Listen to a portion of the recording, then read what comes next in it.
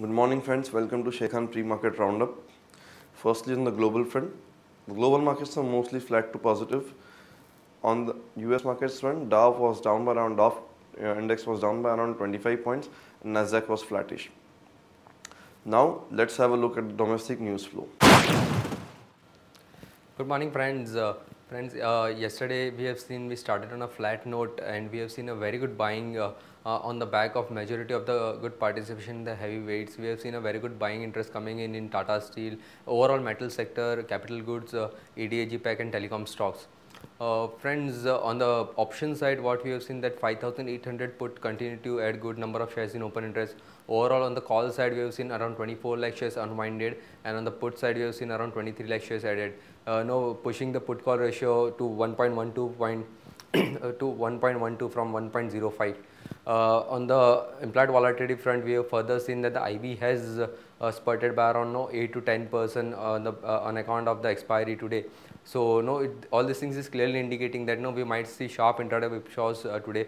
But overall bias, as we have finally closed well above 5,900 levels, so overall bias seems to be positive, and on a higher side, 5940, 5960 can also be targeted in today's trade.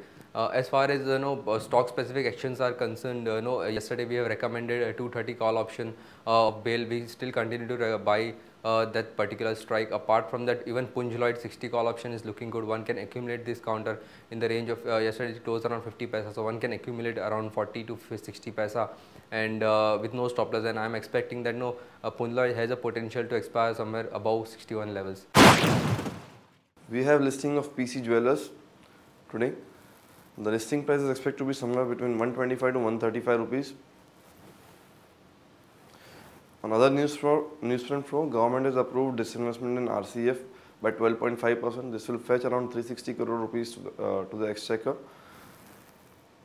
Interest subsidy intervention of 2% has been extended by another 2% for exporters because of slow export growth which has been visible. Also, there is additional 2% intervention for engineering sector which has been laggard since the global slowdown.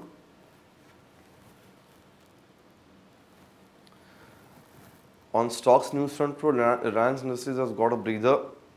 The Rangarajan committee has said that there is no need to audit all the oil blocks which has been allotted to Reliance,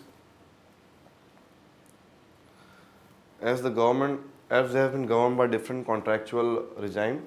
Action to be taken is long on Reliance with a stop loss of 811.50 for a target of 852 to 870 rupees. Second news flow, NMDC is eyeing a field in Brazil, the world's second largest producer of iron ore. If this deal fructifies, this will be second big deal for NMDC. Action to be taken is long NMDC with a stop loss of 157 rupees for a target of 165 to 168. Closing price was 160 rupees. Balrampur Chini is in news because the government is planning to remove quantitative restriction on sugar export and import and will be tariff to regulate trade as part of a new liberalized policy for the sector. Action to be taken is long Balrampur Chini with a stop loss of 48.35 for a target of 51 to 52 rupees. Nalco will be shutting down about 3 to 4% of its aluminium capacity because of shortage of coal.